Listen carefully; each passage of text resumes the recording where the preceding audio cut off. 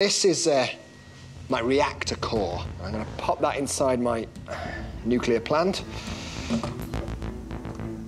Inside the model, I've put some reactive metal to simulate the zirconium. And if I add some acid, it will start producing hydrogen gas in much the same way. And I've recreated their problem. Now, already that's getting dangerously high, which leaves me in a very similar position to the Japanese were. I've got to release the pressure in there because the worst case scenario is that reactor vessel bursts due to the pressure build-up inside it. The workers at Fukushima had avoided the worst case scenario, the huge reactor core itself bursting under pressure and spraying superheated nuclear material out. But some of the gases they released into the chimney flowed back into the building and created a new danger.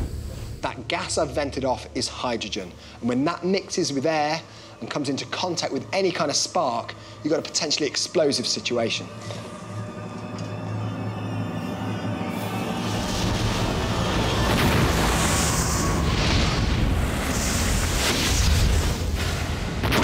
Ooh.